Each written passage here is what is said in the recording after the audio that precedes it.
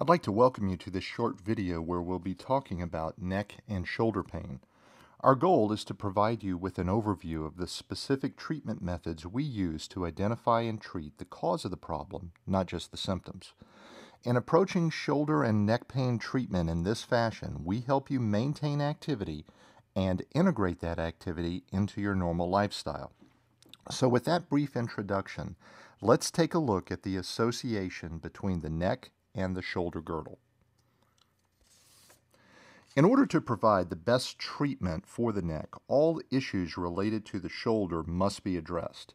Likewise, in order to treat the shoulder effectively, all issues related to the neck must be addressed. So why is that? Well, what you're looking at here is an illustration of the bony anatomy of what we refer to as the upper quarter.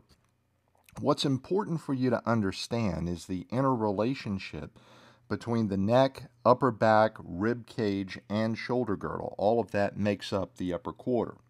So for example, muscles attaching to the shoulder blade also attach to the upper back, neck, shoulder, and rib cage. Likewise, nerves exiting the neck will influence the muscles of the shoulder and the arm, neck, back, and chest. So in order for pain-free function to occur, all of the structures supporting each component of the upper quarter must be functioning optimally. Limitations in one or more areas will have adverse effects on other structures, leading to pain and limited function. So in the next video, we'll show you what we do to treat impingement syndrome of the shoulder.